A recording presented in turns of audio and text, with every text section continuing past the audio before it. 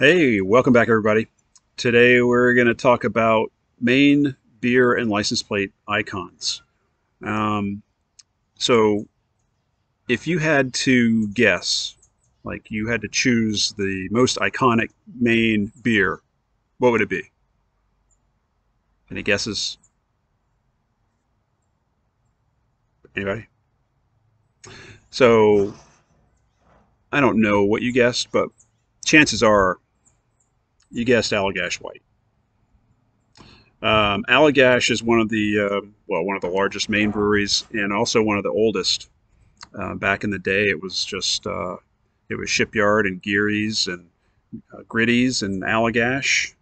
Back in the 90s, a lot of these new breweries, 2010 is considered old for the latest round of breweries. So these guys were around 95. They started up in Portland, so they've been around a while. And chances are, if you're watching this somewhere in the United States, you've heard of Allagash White. Um, so it's the iconic Maine beer, and I thought it's been a while since I've had it. I can talk about that in a minute, but I figured do an episode. So the pint glass. My last episode I dedicated to um, people who have battled cancer and come out on the other side, and family members of those who weren't as fortunate. And there's a reason for that. A friend of mine was, kind of at the end of his battle with cancer, and this last week, um, he finally lost it. So today's pint glass is from the Great Lost Bear in Portland, Maine. It's a restaurant, serves a ton of different beer, good food. Um, Used to enjoy hanging out there with him. And as it appropriately, he actually gave me this pint glass. So it's perfect. So that's the pint glass. And we're going to, oh, wait, hold on. So on the bottom of this, upside down, if you can read this, rouse your yeast. I can't read it in my own screen, so your curiosity just paid off. With the can bottom up, gently swirl to enrich the beer's flavor. Flip, open, and enjoy. So we're going to swirl it.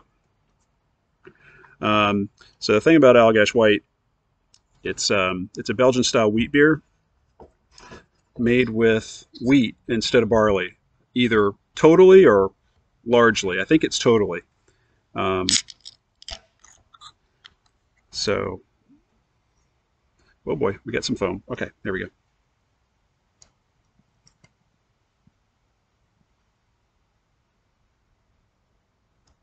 And it's a tall can. Um, I didn't want to commit to a whole six pack. Um, with apologies to my apologies to my friend who gave me this pint glass. I'm actually just not a fan of wheat beers in general. It has nothing to do with Allagash. It is literally just this one style of beer. I know everybody, you probably get sick of me every week. Yeah, this is good beer. This is good beer. Now, wheat beer is not really my thing. It's one of the only types of beer that I kind of avoid. But this is iconic. So, Slancha.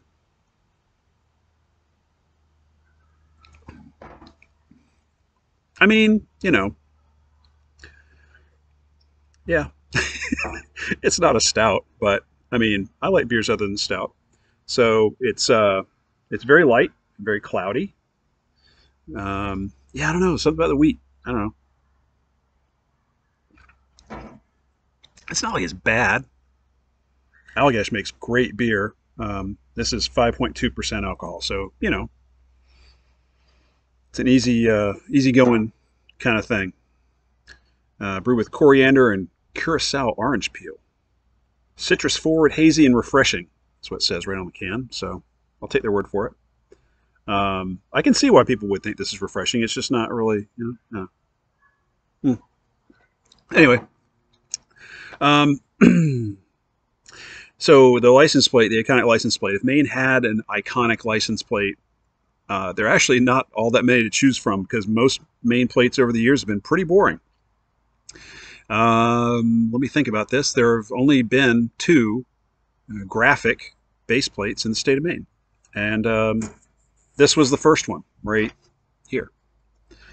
The original lobster plate. Maine offers an extra cost optional plate with a lobster on it, but this was the first one. This went to everybody.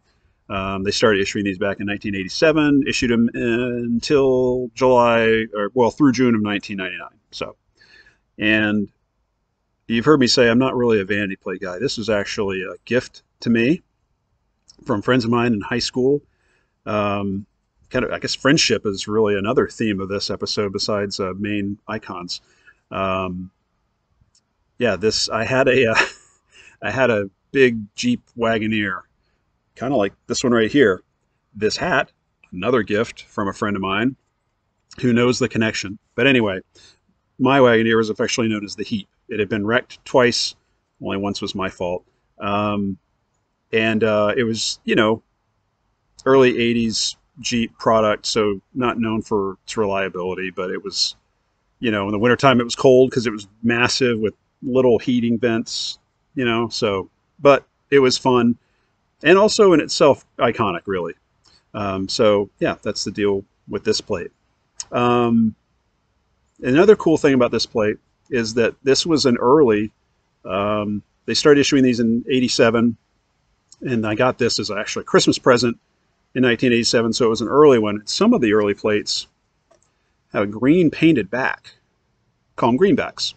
And I'm not sure why some of them were painted. It's just the way the aluminum came in, I guess. Most of them were just plain silver, unpainted aluminum, but an undetermined number of these early plates had a green back. So there you go. And that's that. So yeah, Great Lost Bear.